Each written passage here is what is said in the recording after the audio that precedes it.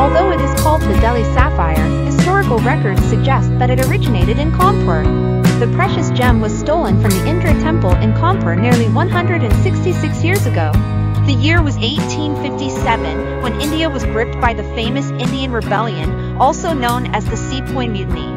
The culprit behind the theft of this valuable blue sapphire was none other than a British Army officer named W. Ferris. After stealing the gem, he took it to England, and the legend of the blue sapphire game began. Peace and tranquility completely eluded from Ferris after the theft.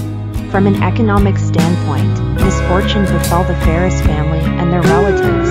They faced a series of unfortunate events, including financial losses and hardships. Many family members fell ill during this period, and some of their British soldier acquaintances also met untimely ends. The blue sapphire remained hidden in their home, carrying an aura of bad luck. Ferris initially considered this period of adversity as a twist of fate.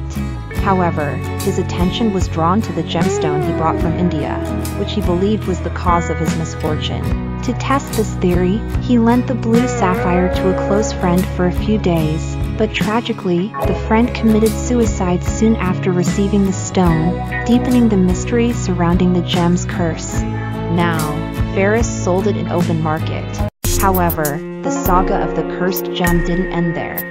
In 1890, the blue sapphire found its way to the hands of the British writer and scientist, Edward Heron Allen.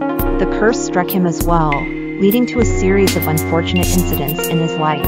Heron, too, lent the gem to a friend, and similar misfortunes followed. Eventually, Heron decided to dispose of the sapphire by immolating it into a river, but after a few months, someone retrieved the blue sapphire from the river and took it to a local jeweler. The gem was then returned to Heron's possession, once again enveloping his life in misfortune.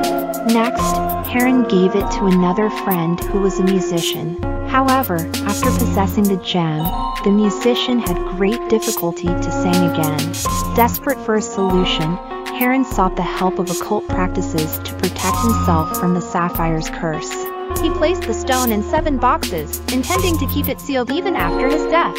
He instructed acquaintances that the box should remain unopened even after his demise. However, after Heron's death, the box, along with the blue sapphire, sent to the Natural History Museum in 1944. And in 1972 it was finally opened.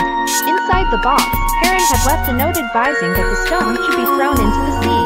However, this advice was not followed. Instead, the cursed blue sapphire from Kanpur's Indra temple now shines in the display of the British Museum.